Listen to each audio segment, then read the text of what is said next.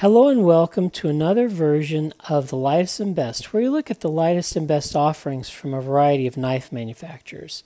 And today we have one of the lightest knives made. It is the Boker Plus Urban Trapper Petite. It's designed by Brad Zinker, who lives in Florida. It's a smaller version of the Urban Trapper. I happen to have a copy here. And it is a wonderful knife. It's manufactured in Japan, or at least according to Massdrop, it's manufactured in Japan. If you look on the Knife Center site, they say theirs are manufactured in China. I don't know if one of them have wrong information or they have two different sites of manufacture. But anyway, it's not a U.S.-made blade. The specifications of the blade length is 2.75 inches. The original Urban Trapper had a blade of 3.5 inches. The handle length, which is titanium with a carbon fiber scale on this one, is 3.43 inches, giving a total knife length of 6.125 inches. The weight of the knife is 1.1 ounce. I made a video called the 20 Best Ultralight Knives, and I'm going to put a card up so that you can review that video if you're interested in it. But on that video, the lightest knives I had were 1.2 ounces, and this knife beats them at 1.1 ounce. It's a very light knife, and so we're happy to have it as part of our crew. So I want to compare it to some of other knives. Here is the Boker Urban Trapper, the regular one. And we have the Benchmade Valet, which is a little larger. We have the Spyderco Dragonfly, which is a little smaller. The Dragonfly weighs in at 1.2 ounces. We have the Spartan Metis, which is a little larger. We have the William Henry Westcliff, which weighs in at 1.2 ounces. That is a little larger.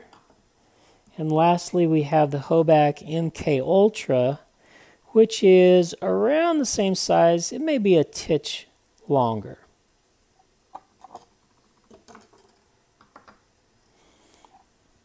The blade of the Urban Trapper Petite is made of VG10, and as you remember, this was the sprint run that was made in S35VN on the Urban Trapper that Massdrop relieved with the anodized titanium scales.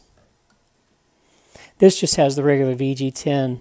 It's made in a clip point blade with a high hollow ground and a satin finish.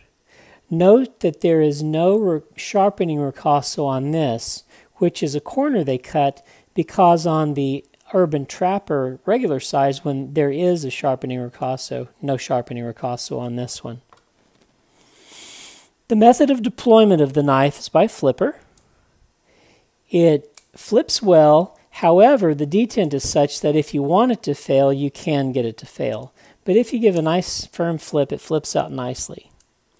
The pivot is on ball bearings, and the handle is a stone-wash titanium, and this one has carbon fiber overlays.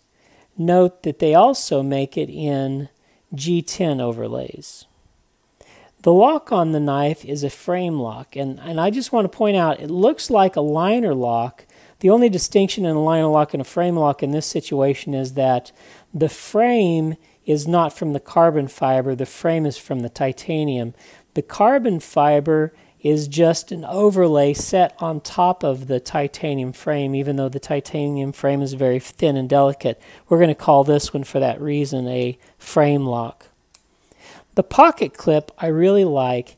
It is an embedded clip. It has flathead countersunk screws so that there is nothing between the handle scale and the top of the clip. I want to compare it with the Benchmade Valet, which didn't do their loop over clip as well. As you can tell, this is surface mounted on top of the G10, and it has round headed screws so that The bottom side of the clip and the rounded headed screws occupy 50% of the space that should be used to get your pocket into.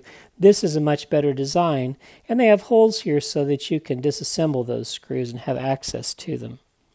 The ergonomics of the knife are what it is. It is a thin knife, and so it feels thin in the hand, but there aren't really any hot spots.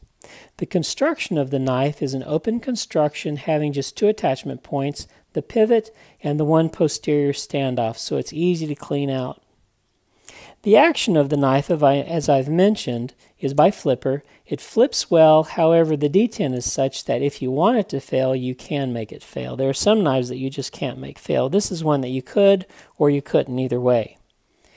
There is minimal signage on the knife, and it's only on the blade.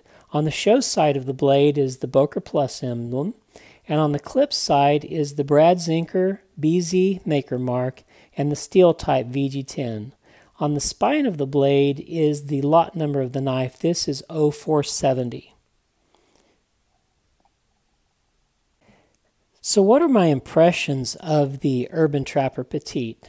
I really like it. This channel is called The Lightest and Best, and I have this whole segment on the lightest and best knives, and this really is the knife that is lightest and best at 1.1 ounces. It is wonderful. But are there opportunities for improvement? Sure. The flipper on this knife is not as strong as its big brother, the Urban Trapper, but it functions very nicely. And the steel, I got a little spoiled with the sprint run of the Urban Trapper, which offered a steel and an S35EN. This is only a VG10 steel, so it's a little bit of a downgrade. And it saddens me a little bit that they put a sharpening ricasso on the Urban Trapper, but neglected to put a sharpening ricasso on the Petite version. It's a corner that really shouldn't be cut, and I don't know how difficult it is to cut your blade blanks with a sharpening ricasso. I wouldn't think it would be too much trouble, but then I don't make knives.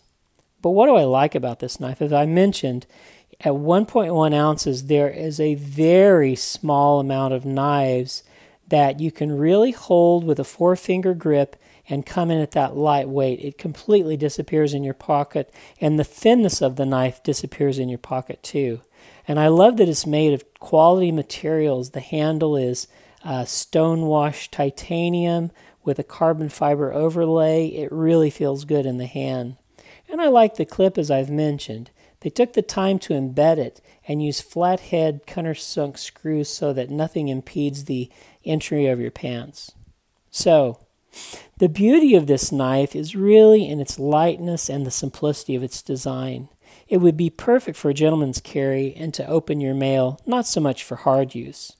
But if you want a small ultralight knife, then I think the Boker Urban Trapper Petite may be the knife for you. Thanks for watching. Like and subscribe if you haven't yet, and leave comments in the section. Let me know what you think about the Urban Trapper Petite, and we'll see you on the next Lightest and Best House of Wisdom video.